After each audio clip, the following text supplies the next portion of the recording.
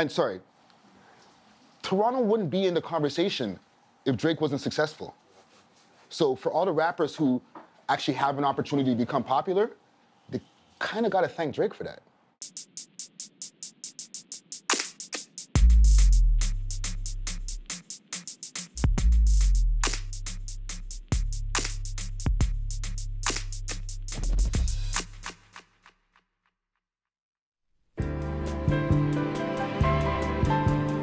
Find yourself in People's City,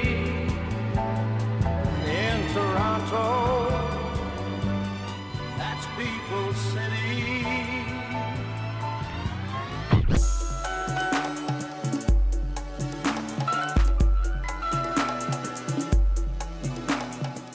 Having achieved major stardom in the southern states, Drake became one of the most influential artists in his hometown of Toronto and also the world. He returned to Toronto victorious, in the perfect position to lift up the city and its music scene. But can the self-appointed sixth god live up to expectations?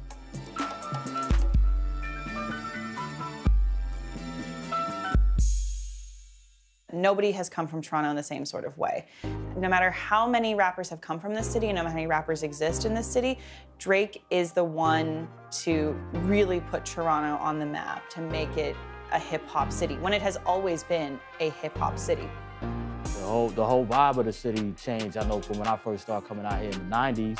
To see that it's producing #1 artists, you know, it's very unique. That's the evolvement of hip-hop here. It evolved to be like, yo, this environment, these streets, these circumstances is able to express this hip-hop on a, you know, top-tier level. Hip-hop is in y'all DNA right now. You cannot go to a club right now and they don't run an hour of Toronto artists. That's all they run. It's unheard of.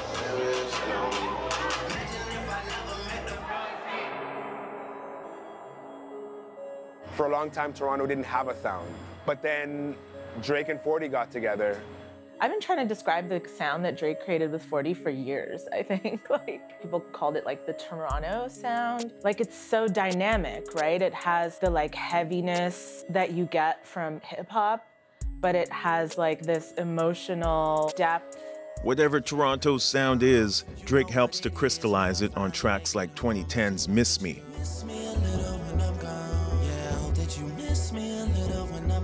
It really put a stamp on the sound here. And then The Weeknd came and continued that vibe. You don't know what's in store. And for a long time, I think that everybody out of Toronto was trying to capture that energy. Toronto singer, songwriter, and record producer Abel Tesfaye, better known as The Weeknd, is the preeminent R&B singer of his generation. He's one of the world's biggest pop stars and the twin pillar to Drake in the emergence of Toronto as a hotbed for urban music. The two have also had hands in each other's careers. It starts in 2010 when The Weeknd uploads 3 tracks to YouTube. Buzz builds quickly around him, thanks largely to Drake, who posts the tracks on his October's very own blog. This put The Weeknd squarely on the industry's radar. Despite rumors that he'd be joining Drake's OVO sound, The Weeknd ultimately launches a record label imprint of his own called XO. From there, The Weeknd goes on to sell over 70 million records and win many awards, including 3 Grammys. Drake and The Weeknd have collaborated. The Weeknd contributed songwriting and appeared on Drake's highly praised 2011 album, Take Care, with songs like Crew Love and Shot For Me. Their work together helps to lay the foundation for Drake's signature sound and cements Toronto as the home of the new wave of R&B and hip-hop.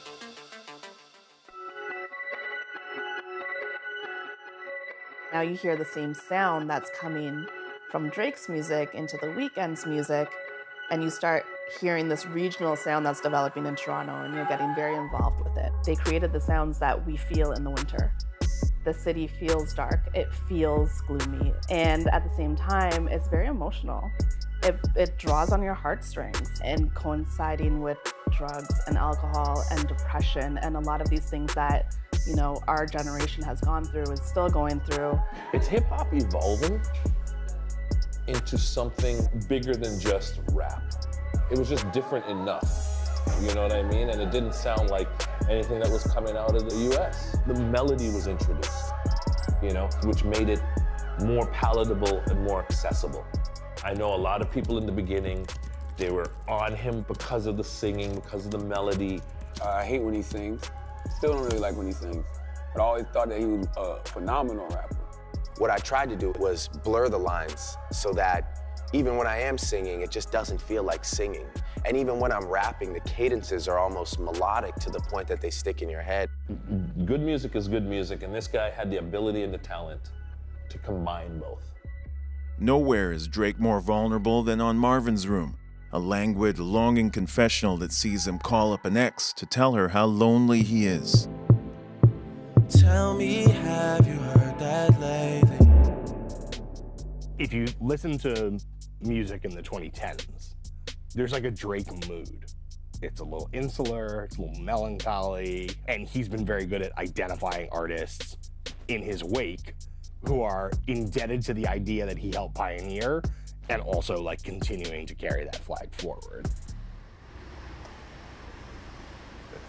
I love cameras.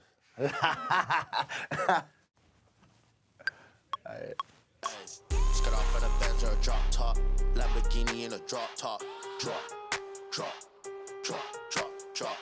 While Drake has used his success to elevate artists signed to his own OVO label, the effect has also benefited waves of young Toronto artists who are now inspired to give it their own shot.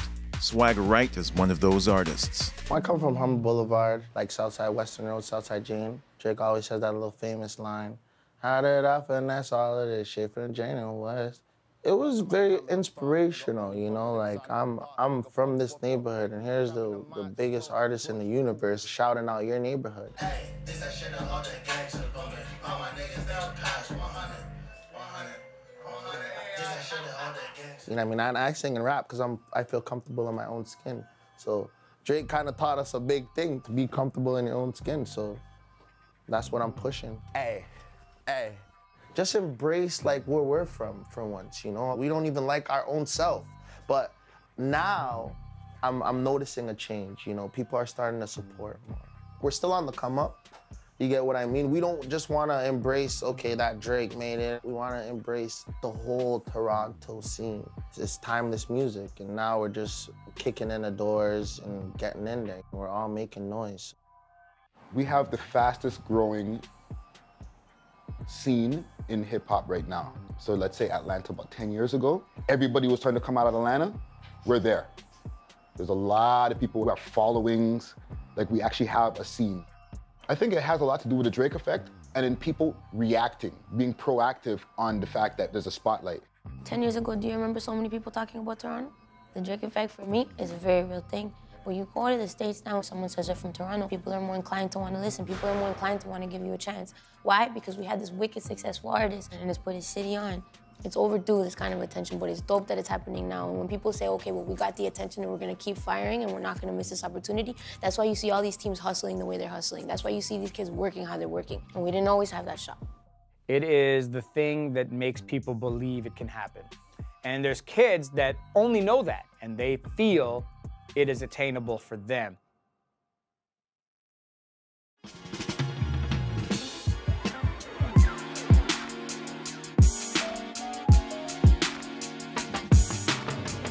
People never really rep the city the way that we do now. When we're looking at like this grand scheme of who's been repping their city, you can look at Tupac and Snoop from the West Coast, from LA. From the South, you have Outkast and Jay-Z from New York. I think the way he positions his relationship with Toronto is strong. I mean, hip hop has a long history of repping your hood. That's in the blueprint of all like hip hop success, you know, and people love that, people respect that. And that's part of hip hop culture, right? Hip hop has a very strong sports mentality. It's a very competitive sport. And so representing your team is part of it. representing your city is part of it. So he's representing his team just like a basketball player would represent the Raptors. You know? He was acting like a Raptor, right? Almost got a whistle on himself. So Almost caught a tech. Yeah, he almost caught a tech.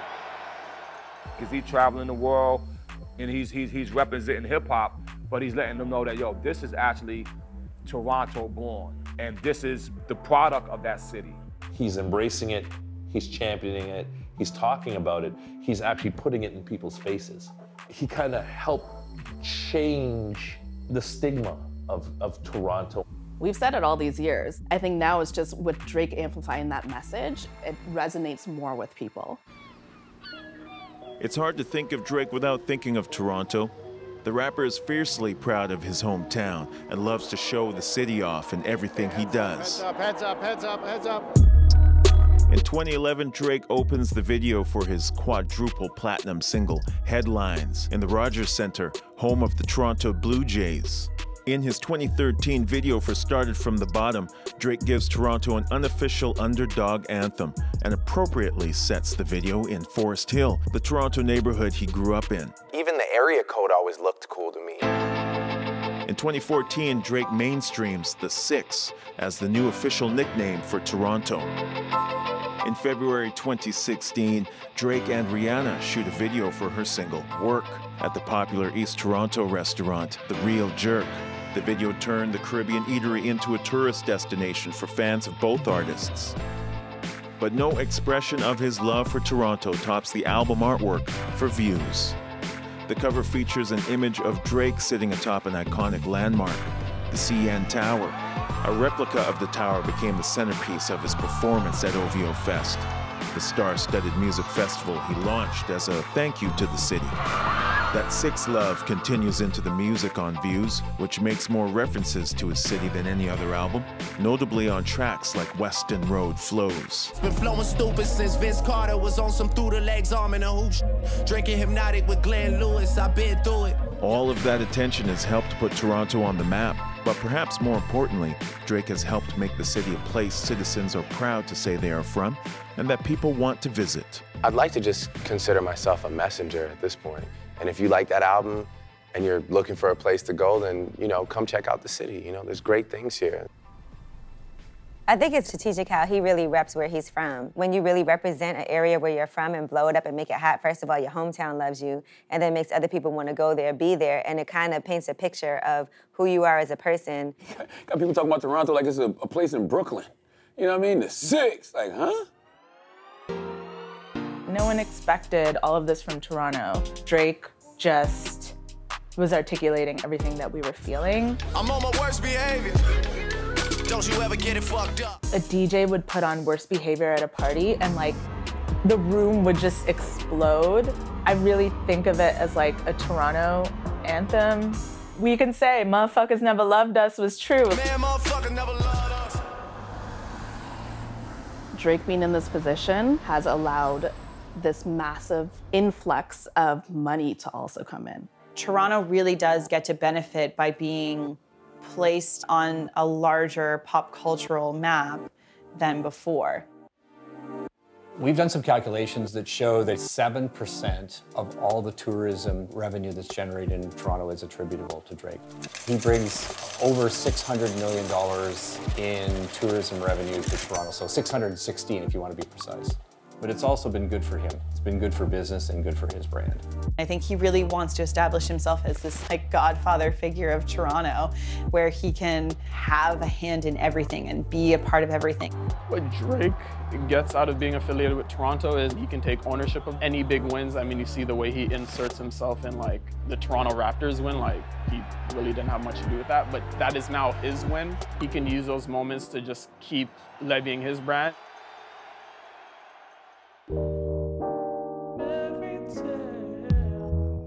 I talk to A&R guys from around the world and they're like, oh, your city's hot.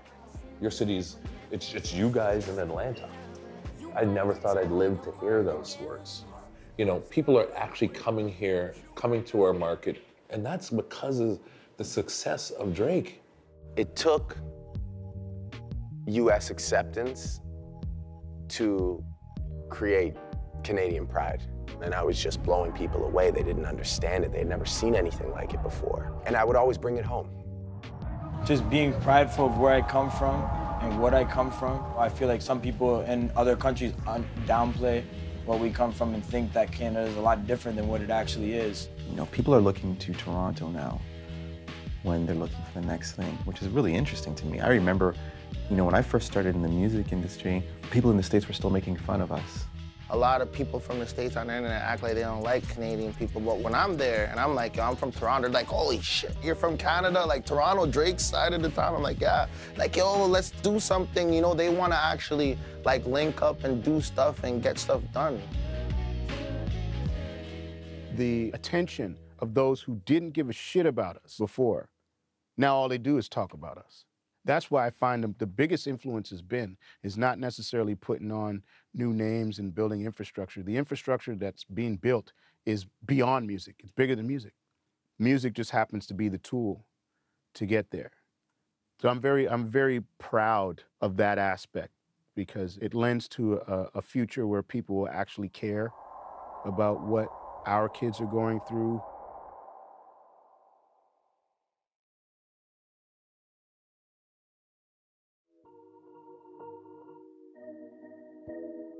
Drake no doubt helped put Toronto on the map culturally, but as his stature as an unofficial statesman in the city grows, so do the expectations on him. I think that he does enough for the city, right? But a lot of people, I guess, don't see it that way. I'm not going to be the OVO lawyer or anything that says, like, I know everything that's going on behind the scenes, but I know there's a lot of things that they do that they just don't really make a big public deal about. He technically doesn't owe anybody shit, right? Everybody who's an artist, once they make it and they help the situation of their people around them, their family, their loved ones, they technically don't owe anybody else anything.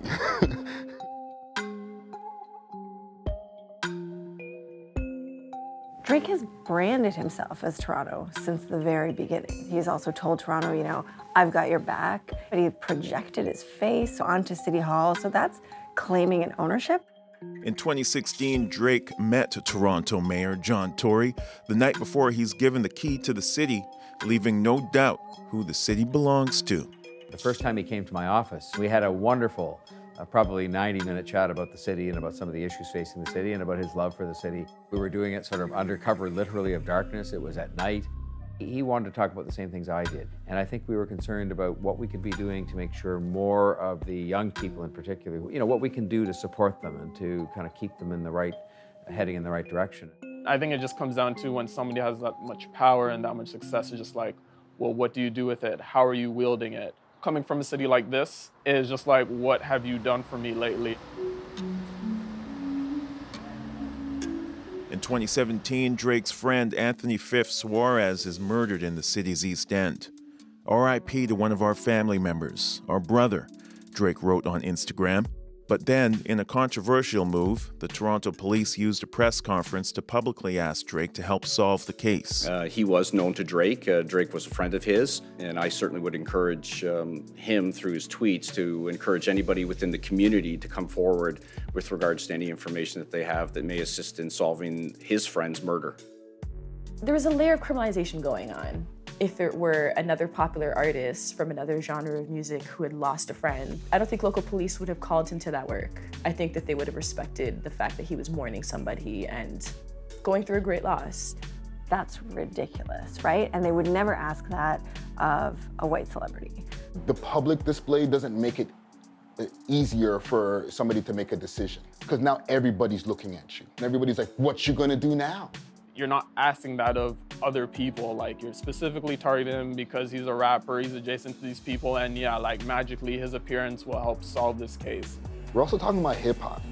It's not a good look as a rapper, as somebody who still has to represent for somewhat for the hood or from people from the hood. We knew that him and other people were mourning a friend that was killed, that was murdered, and he was publicly being called to do work for Toronto Police Services, an institution that most or all Black people have the right to not feel comfortable or safe with in the city.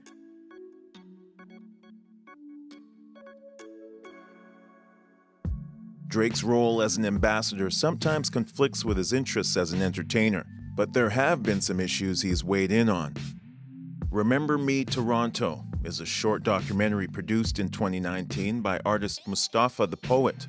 He gathered a group of rappers representing different areas in the city, including Drake, to talk about the effect of gang violence and gun crime in Toronto. It's just way more impactful if you put forth all that energy into a grind that people remember you and say, like, okay, for this particular community, like, I remember that guy came around, gave us all a chance.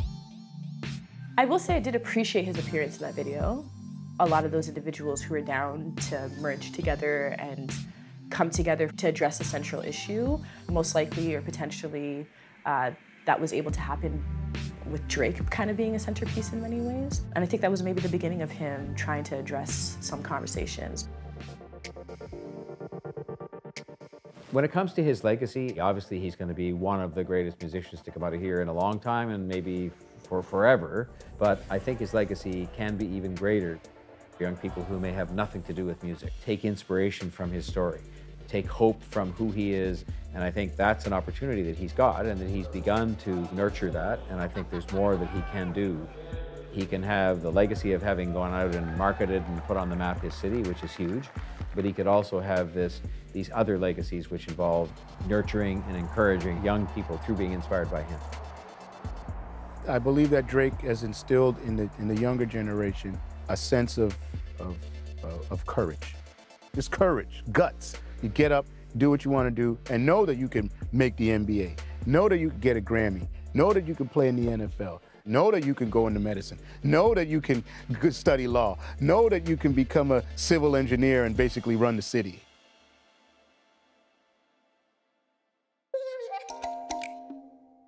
While Drake's repping of Toronto helped him carve out a unique identity and foster a dedicated local fan base, his music features world influences.